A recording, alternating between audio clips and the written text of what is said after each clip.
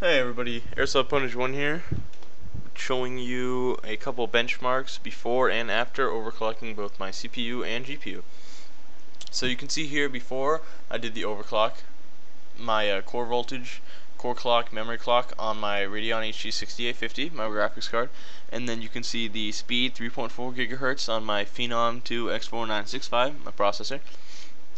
Then you look down after the overclock, you can see all the voltages, the clocks, everything, the 4.1 gigahertz speed on my processor. So if you want to pause the video, look at the differences there, they're pretty significant.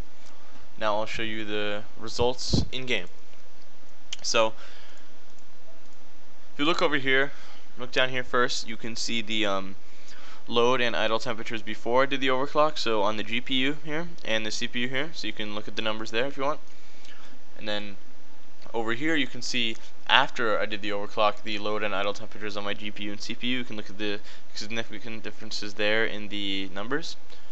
And over here are the numbers that really matter, the FPS in game. Oh, these are all Celsius, by the way, these numbers down here, obviously. So in TF2 I had before the overclock 143 FPS, and after 182, Crisis 38 versus 50, StarCraft 2 43 versus 63. Now, all these benchmarks I did were almost exactly the same. I did it for 2 minutes long.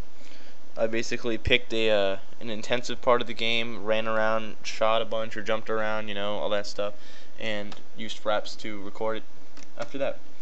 So here are all my old specs over here. I'll put it in the video description also if you can't see it for some reason. Some of this isn't right, like this, I just overclocked the CPU obviously, so that's not right. And yeah, so thanks for watching. Remember, pause the video, look at the graphs, see the differences there.